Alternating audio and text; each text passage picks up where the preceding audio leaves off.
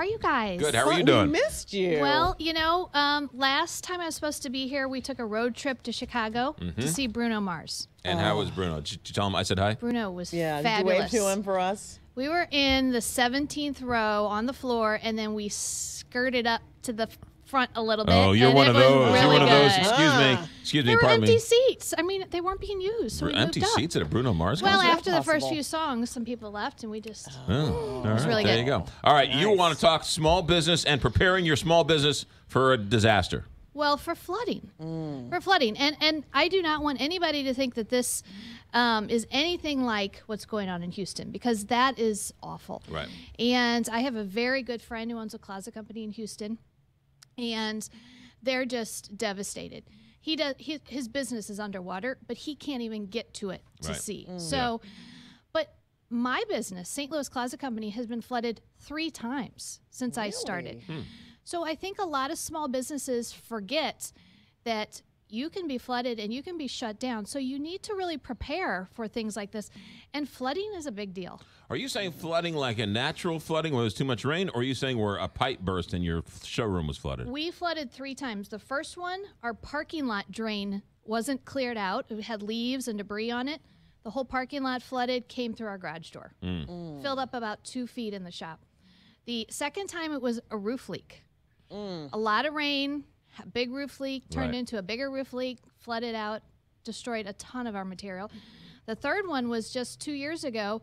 We had a huge rain. The storm sewers on Big Bend couldn't keep up with the rain. Right. Big Bend flooded, backed up 6 to 8 feet of water, I remember this. which flooded into my parking lot and under the garage doors.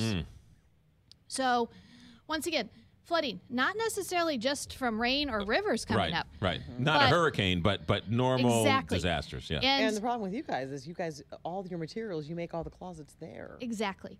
And we're not in a floodplain. We don't have flood insurance. Right. So this is something that I think, and I can't tell you how many small businesses I know have had water issues from rain, sewer backups, roof leaks, construction issues, sprinkler systems that accidentally go off and flood your whole office, Right. and flash flooding. So, and pipes break. Right.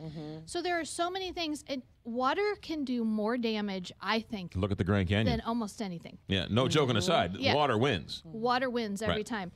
So you have to remember, flooding can occur anywhere. You don't have to be in a floodplain. People say, my business isn't going to flood, I'm not in a floodplain. It can. Flooding can happen for many reasons, like we talked about. But before you locate your business somewhere, find out if it is in a floodplain. And if it is, go around and talk to some of the other businesses in the area and see how often it floods. Get flood insurance, definitely. But when you get flood insurance, find out what it really covers. Sometimes flood insurance will cover if a pipe breaks or a roof leaks or a sewer backs up, but it won't cover just rain because it's an act of God. Right. So find out what your flood insurance, before you enter into that agreement, find out what it's really going to cover. But the thing I want to tell small businesses, have a plan, because there is going to be something that you're going to need to have this plan for. One, make sure all your computers are backed up off-site. This should happen daily, weekly, Right. monthly, for anything, a fire, flooding. Have your computer system totally backed up off-site, and make sure you can access it from somewhere off-site. Right. Like my friend in Houston right now, he can't get to his physical location. However, he can get to his business through his computer from his home. What about now? You have a lot of hard copies. We have a lot of hard copies. We do. And all of our stuff, we have learned in our last 3 floods, each time we have had to basically get rid of everything Right. and start over. And what we've done is we have built everything in our shop 8 inches up off the ground, and we've built it on water-resistant material so that if it does flood, the highest we've gotten in our shop is 6 inches of water. So we've gone to 8 inches up off the ground so Right. that if it does flood again, the material, because we've had to throw away dumpsters full of material. Because Right. once particle board gets wet, it's Right. It's over. done. Yeah.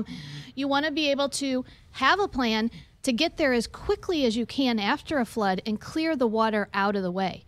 We were lucky 2 years ago. I was, of course, out of town when the flood happened, and all of my employees were able to come in overnight with brooms and squeegees and get the water out of the building so our machines were not sitting in water. That's why you love your employees. That's why we love our employees. Install a sump pump, keep your drains clear, and get your gutters and roof clean regularly. All of that, or just get the Maryland Heights City Council to give you a huge tax break to build in a floodplain. Never mind. I'm sorry. What's going on with the Closet Company? St. Louis Closet Company.